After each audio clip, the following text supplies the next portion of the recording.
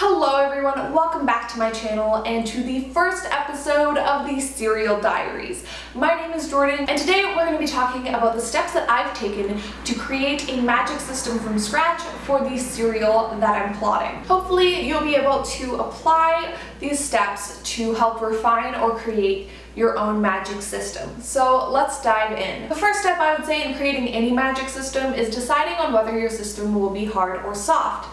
For me personally, I compiled a list of magic systems that I liked and realized that I prefer harder magic systems. So what is a hard magic system? The term was coined by Brandon Sanderson, a successful fantasy author known primarily for his Mistborn series. He's done extensive talks on world building and work on defining magic systems.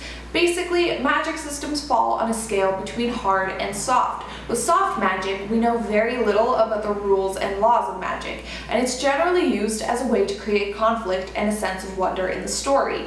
With soft magic, the protagonist cannot do magic, and instead they're often brought into the world of magic, where magic happens to and around them. Hard magic, on the other hand, has clearly defined rules. These rules cannot be bent or broken if it is to remain hard, and this allows the author to solve conflict with magic. Because we know what magic can and cannot do, it doesn't feel like a gimmick to find solutions to the character's problems with it. Instead, they're using it like a tool. This also means that your protagonist can be a magic user because they can learn the rules or already understand how magic is used. Hard and soft magic is a scale. It's not absolute, and therefore systems of magic can also fall somewhere in between.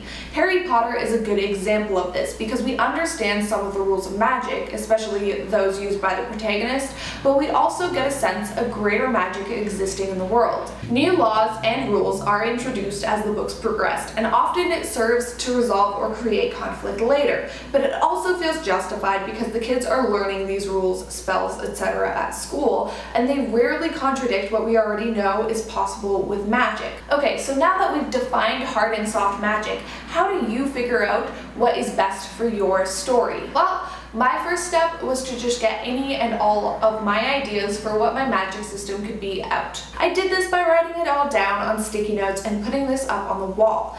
This exercise works really well for me because I'm able to see everything really easily and move things around or remove them entirely. If you have lots of ideas like I did but nothing solid that you're committed to, I think this could work well for you. I had a lot of ideas of what my magic system could be and what I wanted to explore with it, so I had to whittle it down and simplify. That being said, because I am writing a serial, I'm giving myself a little bit of freedom to create a magic system that's a little bit bigger and more complex than I would try to approach with a regular book or series, because in this case I'll have the time to explore it thoroughly. So now I had my ideas, but I still had a problem. There was no connective tissue between my ideas so that they could all fit into a singular magic system. I think that this was the hardest thing for me to figure out, but what really helped me were a few blog posts. I'll link a ton of resources in the description box down below, including these blog posts, so that you guys can check those out after you're done this video. One in particular helped me out a lot, and it's on creating rational magic systems by the blog Mythcreants. It basically expands on the ideas presented in the theory about hard and soft magic, as well as notes some key differences in the two theories. It also breaks down the steps of what is required to make a rational magic system, and it does so by posing these questions to you. The first question is, what is the source of magic? The second is, how is it accessed and directed? And the third is, what are the constraints of the system? It also has a couple sections about adding variety and special abilities to your systems. By answering these questions, I was finally able to break through some of the issues that I was having connecting my ideas, and I think that it also helped me to simplify and get to the core of what my magic system was about and what I wanted to say with it. I think these questions are absolutely imperative to know if you are creating a hard magic system, and are useful to consider if you're creating a soft magic system. So now I finally had the connective tissue required to gel my system into something cohesive, but I still had a lot to figure out. That is where this notebook comes into play. I love notebooks, and handwriting is such an important part of my process in developing my ideas, but if typing is your jam, then you do you. whatever works, man. For me, notebooks are key because somehow writing things by hand helps me get out all that's going on up here onto a page. So in this, I took the ideas of what I had on the sticky notes and then added the connective tissue, which is basically a set of universal laws and truths about the magic in my world, and then I started compiling it into the kind of Bible of my magic system. I knew the macro, but it was time to start getting into the nitty-gritty. So this part is going to be extremely specific to each system, so I can't get too in-depth in how exactly to accomplish, making your magic system more whole and really sorting out the details, but I can give you a list of things to think about when you're doing this step. Now this will be different if you're doing a soft magic system for your story and you may just want to skip this step entirely.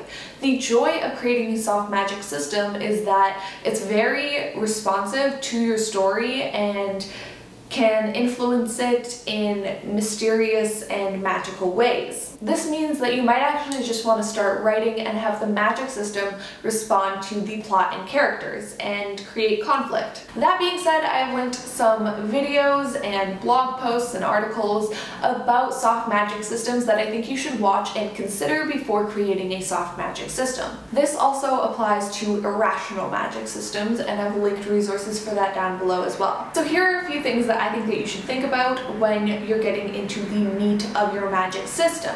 Number 1 is who can do magic and why. Number 2 is how does this affect the other people and your world. Number 3 is what are the universal truths about your system. Number 4 is are there specific rules that only pertain to some magic users? What are they and why? And number 5 is can magic be improved and grown upon by a user? If so, what are the steps to learn more and what is the absolute limit to one's power?